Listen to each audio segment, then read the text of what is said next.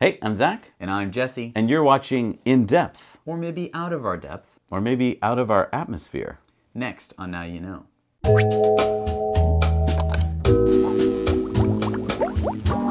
All right, so we're talking about a SpaceX launch that there's a lot of controversy over. Yeah, so this is the Zuma launch, which happened on January 7th, and everything looked good. In the whole, I was watching the live stream coverage from SpaceX.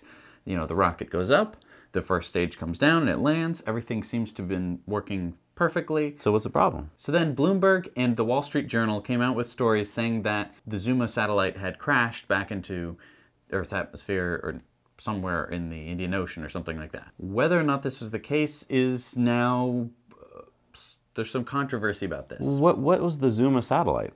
So the Zuma satellite was a U.S. government satellite. As far as we know, I believe it was some sort of reconnaissance satellite.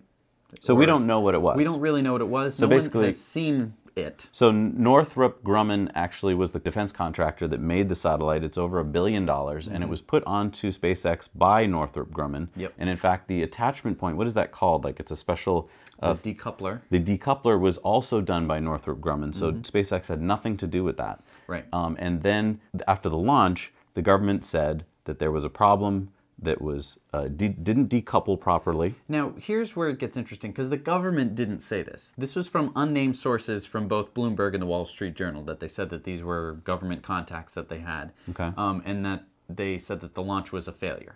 And they also said that the whatever it was crash landed into the Indian Ocean. Right. We think that that's not true because there's been some amateur astronomers along with an airline pilot who have seen the satellite, whatever it is, Zuma, in orbit. Right. And once you get to orbit, please explain this to me. Once you get to orbit, you don't just necessarily crash land.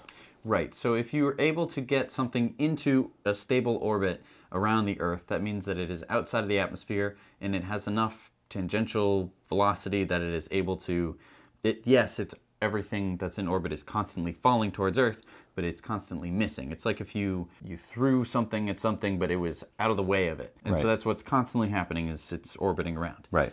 So in order to have it crash into the Earth, you have to actually put energy into slowing it down to hit the Earth. So one thing I want to talk about is that we don't know what this thing on the top of the Falcon was. Right. It could have been a spy satellite of some kind, a reconnaissance satellite, but it also could have been some kind of plane. Like a space plane. Like a space plane. Right. Right? And so if you were the government, if you were whatever CIA, NSA group that put this up there, you might want everyone to believe that it didn't work. So, I mean, that might be part of the mission, is to go, oh, our $1 billion satellite failed. We don't really have great reconnaissance, when actually maybe you do. Right. Now, what did the president of SpaceX say about this launch? After review of all of the data to date, Falcon 9 did everything correctly Sunday night, she said. And she also said any reports that the rocket failed are categorically false. So that is a very strong statement to say that SpaceX did, their mission was a success. Now, I'd like to go to this. This is a press conference from January 11th, in which we had Press Secretary Dana White, Marine Corps Lieutenant General Kenneth McKenzie, who were briefing reporters on what happened. And we have the Bloomberg News reporter, Tony Capiccio, and here's what he said. Earlier this week, SpaceX launched the Zuma, a classified satellite payload. Does the Pentagon consider the mission a success or a failure, both Dana and General, given its classified payload? I would have to refer you to SpaceX, who conducted the launch. No, that's not good enough. I'm sorry. This is a $1 billion or so satellite. It's been 4 days. Was it a success or a failure? And what's the fate of the satellite? Again, I would have to refer you to them, and that's the answer. But it's not General, a SpaceX satellite. I mean, is the satellite, we're I'm with Dana. We're not going to be able to give you any more information. So why can't you do that? This is accountability is one of your keystones here. Absolutely. General Secretary Mattis said this repeatedly. I'm asking you from an accountability standpoint. This thing went bump in the night somewhere, and nobody knows what happened to it. Can you give us a sense of whether you consider it a failure or a success as a mission? Again, I'd have to tell you. I'd have to refer you to SpaceX, which actually launched satellite. But you're the government, you paid for it, you're the overseers, and you're asking us to go to the company who might have been partially responsible for the problem. I mean, that doesn't make any sense, ma'am. I'm sorry. I understand, and given the classified nature of all of this, but again, that's the answer. Will you at some point commit to talking about accountability measures the DoD is taking to not only for the lost capability, but for the lost, I don't know, hundreds of millions of dollars? So, Tony, I will take that. I will come back to you on it. All right, so it doesn't look like he's getting any answers, and this is kind of strange. Why is this strange? You know, regardless of the sensitivity of a mission, the Pentagon would be expected to disclose some level of information, such as whether an investigation is underway, and if, in fact, a billion-dollar payload was lost, even if it was a classified project. All right, so they should be able to say it was lost, right, or it was not lost. Right, and they basically deferred the question straight to SpaceX, which really is the wrong people to be referring it to, because it should be going to Northrop Grumman. Because if SpaceX says that, hey, all we know is that our rocket performed exactly the way that it should have, that means that the first stage launched, the second stage decoupled, and then the second stage was carrying the payload. That flew into the desired orbit. It would be up to Northrop Grumman to decouple the satellite and have it go into whatever desired orbit they wanted. This means that it's Northrop Grumman that should be answering, and so far they have not commented on it at all. That's kind of weird. It's weird, to say the least. Now, the fact that we've had amateur astronomers, we've had this pilot that show that the satellite is supposedly in space, and in fact we have even more than that, right? We have the U.S. Strategic Command. Now, what is the U.S. Strategic Command? What do they do? They track every artificial thing that is floating around the Earth. Okay, so we saw that right after that launch, they designated something as USA number 280, and they started tracking it. Right. And so, and that was the number, 280 was the number designated to this satellite. So we believe that that is this satellite. Right, and that means that it made at least one complete orbit. Now, if anything can make one complete orbit, it means that it's most likely going to make two complete orbits. Right, and at least it wasn't SpaceX's fault at that point. Once you've got it to orbit, SpaceX's job is over.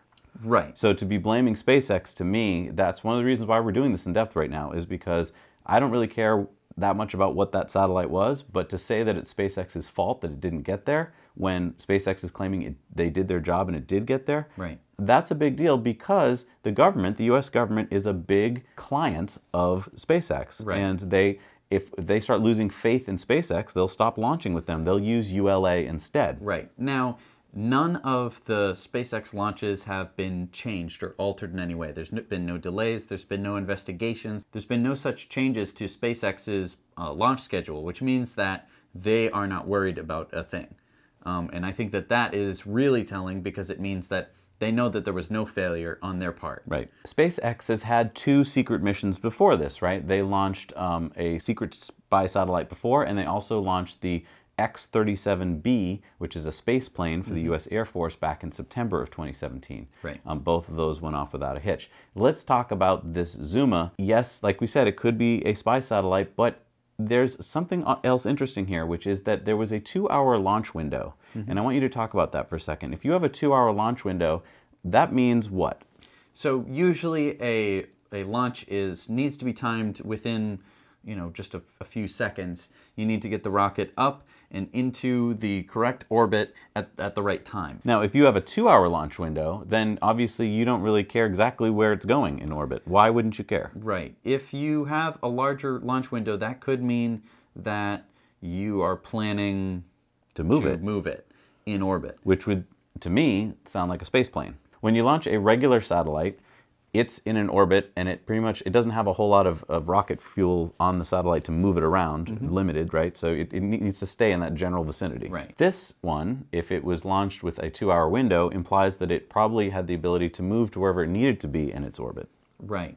There is a source from one of the stories. We've got the stories linked below. One of the sources was saying that conceivably it could have been a space plane or some experimental vehicle launched by the defense contractor, or maybe even the CIA. According to one source, It said the CIA would have been expected to rely on the NRO for space missions, but from what I've heard has been known to do its own thing on occasion. The source said, my guess is that this was an experimental rather than operational payload. If this were operational, it would have been flown by ULA. So can you explain that?